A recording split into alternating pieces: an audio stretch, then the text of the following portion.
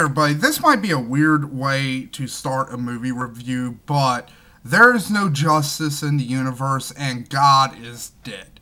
Because fucking Grown Ups 2 beat fucking Pacific Rim this weekend. Now, before I get into my huge rant, Pacific Rim is fucking awesome. Go fucking see it. But now I'm in my rant.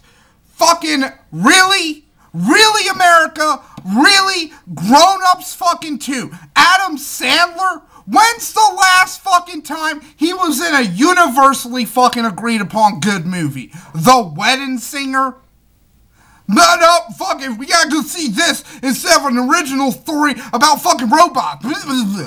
Seriously, any fucking asshole who went to see a movie like Godzilla and the Transformer movies or fucking the Dragon Ball Z movie, any of you fucking cocksuckers who went to see those movies but doesn't go see Pacific Rim, you lose all fucking rights to bitch about bad movies.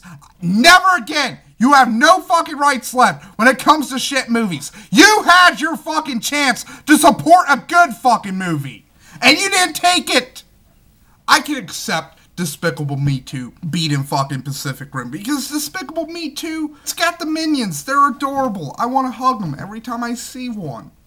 And Despicable Me was a good movie, and it was an original movie. So this is a sequel to an original concept. So I'm like, okay, I could get behind that one. The fucking Grown Ups 2? It's basically every fucking, hey, we're having a middle-aged fucking crisis because, you know, we're not the young fucking stupid moronic kids we were. A few years ago, some old friends shared an unforgettable weekend. We're stupid moronic adults. Also, when has Kevin James ever been in a good movie? Answer me, riddle me fucking that one, audience. Name one time Kevin James was in a good movie. You fucking can't. It's just fucking deplorable. That fucking... And everywhere else, Pacific Rim was number one. Everywhere else. Except for Australia, but Australia's weird. So, on to the movie. Fucking amazing. It is every fucking thing I wanted and more. Like, I'm not joking. This was a better summer movie than Avengers.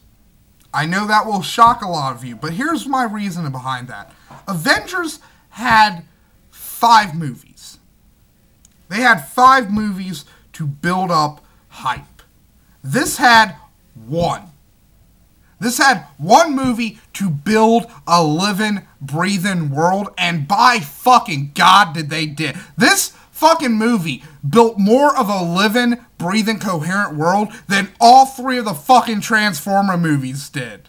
It is seriously fucking pathetic that fucking Transformers made more fucking money than Pacific Rim. I will never not be upset by this, people. Fucking, it's really fucking depressing, because it's like, you know what? Lone Ranger failing, that's a good thing. If Pacific Rim had fucking succeeded and succeeded big, that would have been the perfect 1-2 punch to Hollywood. But nope, that chance has fucking gone, and it's not fucking coming back. Good job, everybody. You fucking blew your fucking chance to stick it to fucking Hollywood. I haven't even gotten into fucking describing the movie yet, have I? You know, there's not much to describe. It's fucking giant robots fighting giant fucking monsters. Boom. It's pretty fucking simple. And a lot of fucking people are kind of harping on that, like, the character... There's no real characters in this movie. They're all archetypes. And that's true. That's probably the biggest flaw of the movie. But here's the fucking thing.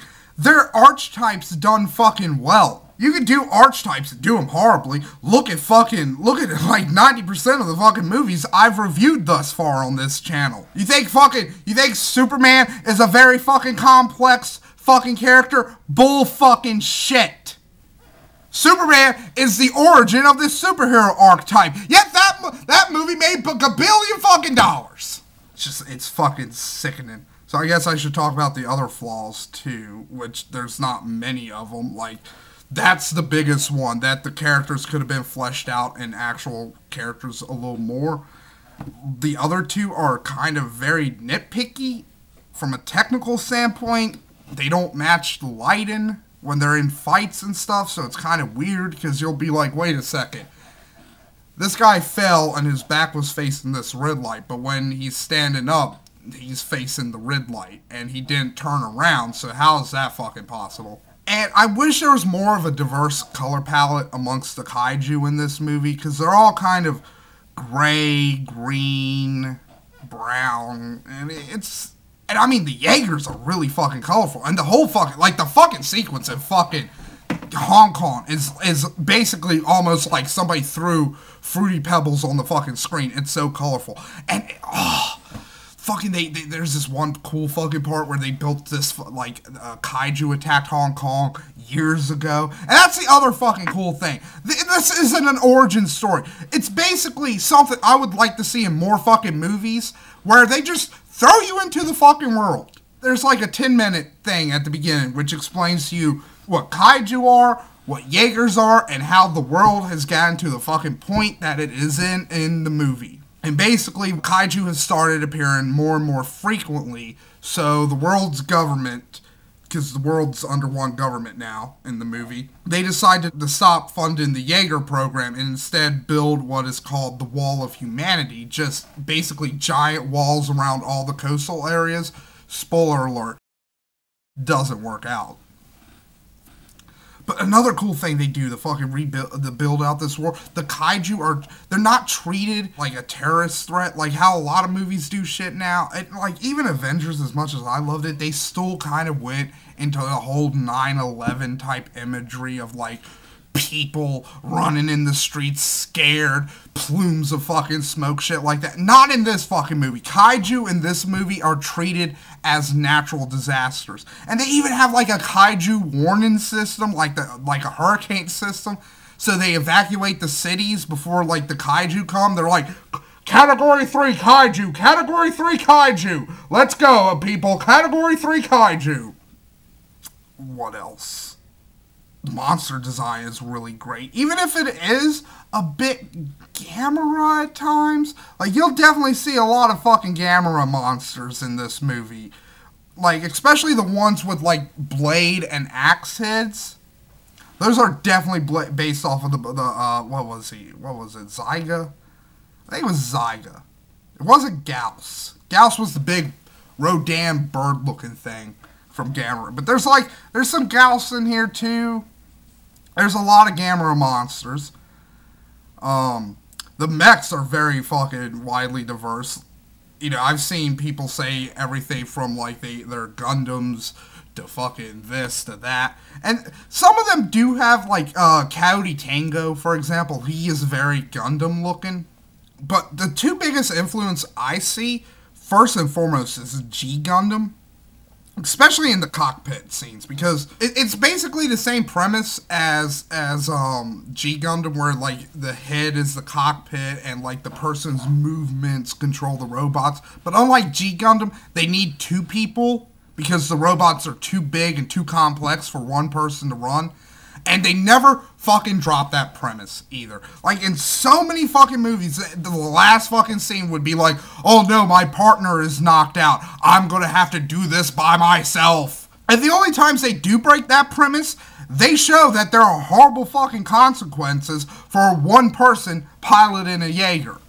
Also, there's, especially in Gypsy Danger, the main Jaeger, there is a lot of fucking Big O. Like, I'm not joking, when Gypsy Danger did the fucking Big O punch to fucking the one kaiju, I was like, oh my god! It's a Big O punch! I literally watched most of the movie like this, just like, oh my god, it's beautiful!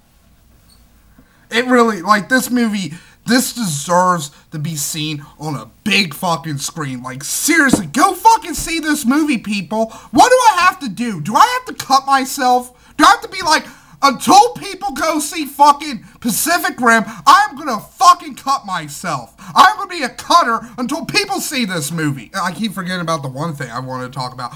In Hong Kong, there's this great scene where fucking Hong Kong was attacked during the beginning of the kaiju wars, and one of the kaiju bodies just fell there and they kind of left it. Since then, an entire little shanty town has built up around the kaiju, and the skull of the deceased kaiju is even is used as a church for crazy kaiju worshippers. again, it just goes to show you, like, how much care was put into this movie, that they build this beautiful, glorious fucking world. And they do things with the kaiju concept that I've never really seen before.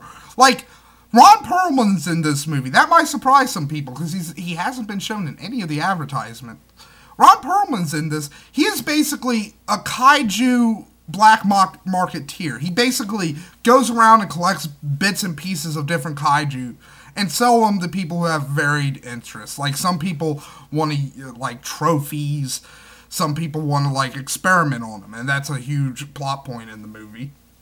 But it's, like, it's really interesting. Because it's, like, it really shows you how this world and how humans in this world have adapted to this thing. And it really reminds me a lot of, like, Independence Day, but good.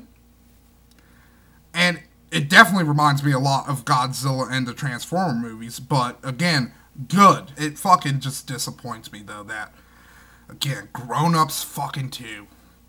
Fucking, like, that's one of those movies that really should have been, like, some kind of false front for, like, a David Cronenberg kind of body organ harvest kind of fucking deal. Like, everybody who goes see Grown Ups 2, like, a strange purple mist should come out of the fucking ceiling and knock everybody out, and then they wake up and they're, like, sewn ass to fucking ass with a monkey. So, in my final opinion of Pacific Rim, go fucking see this!